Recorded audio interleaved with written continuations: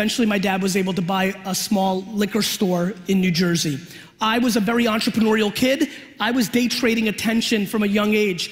I had 6 lemonade stands when I was 7 years old, and I would spend all my time trying to figure out what tree and what pole to put the signs on because I was watching people drive and trying to figure out what signs.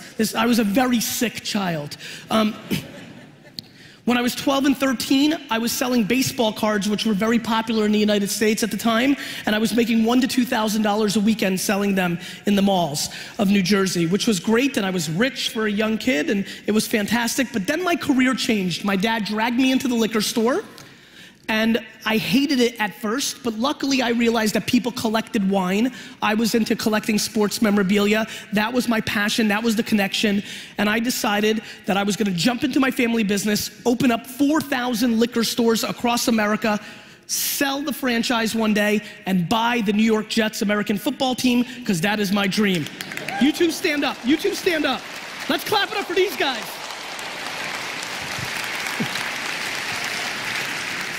In 1994, I was in my dorm room in college. My friend came over to me, and I want to start wrapping this up and getting it to what matters to you. He brought me into a room. It was the first time I heard coo-coo-ch, which was the internet. I was very excited about it.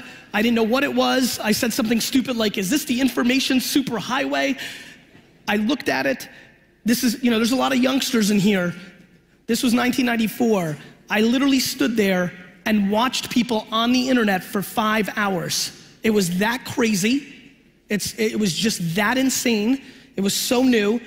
And when I finally had my turn to go on there, within 20 minutes, I landed on a message board where people were trading and buying in cards, baseball cards. And I realized, my God, I can do business on this thing. And over the next year, I went headfirst and learned about eBay, learned about what was going on in Amazon, started learning the early internet culture, and in 1996, I launched WineLibrary.com, one of the first 2 e-commerce wine businesses in America. From 1998 to 2003, in a 5-year window, I grew my dad's business from a $3 to a $60 million business on very, very important terms that matter to this entire room. I had no money. It was a $3 million business that had 10% gross profit, $300,000 before expenses. There was no marketing budget. What I needed is to make every penny work like a dollar. So the strategy became day trading attention. When you day trade attention, my friends, here's what you do. You don't overspend on what everybody believes is tried and true.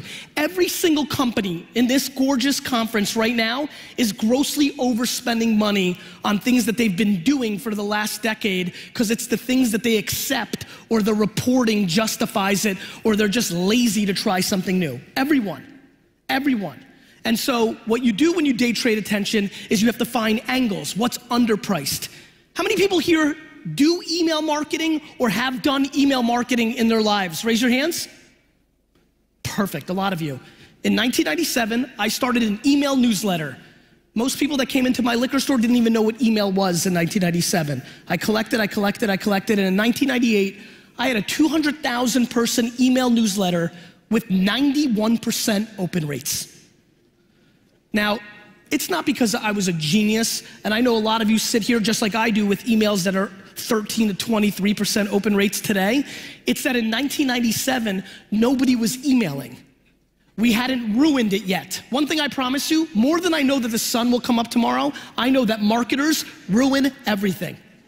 As I think about B2B players in this environment, it is stunning to me how many B2B businesses here do not understand that producing articles on medium.com, on LinkedIn, writing full content on Facebook in your feed, and then spending $100 in ads against employees of the company that you're trying to reach. Let me say that 3 more times, because the one thing I promised myself as I boarded last night in New York to get here is, I'm gonna give my talk, but I'm gonna give every single person in this audience one thing to take home, do, and then email and say thank you. So let me say it really slow.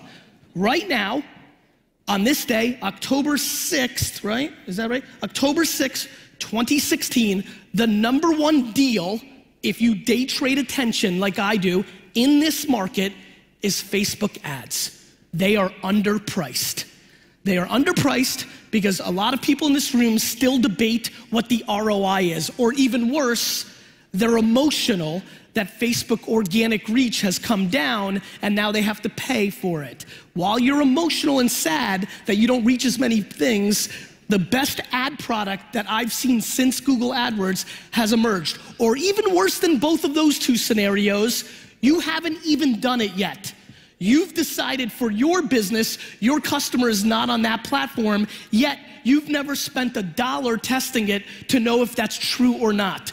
You've read a headline, you had a friend tell you, but you actually don't do it and you're not sure. We live in a world right now of headline readers. Everybody here has a lot of opinions about Facebook and Snapchat and Instagram and influencer and LinkedIn and Medium, but there's very few practitioners.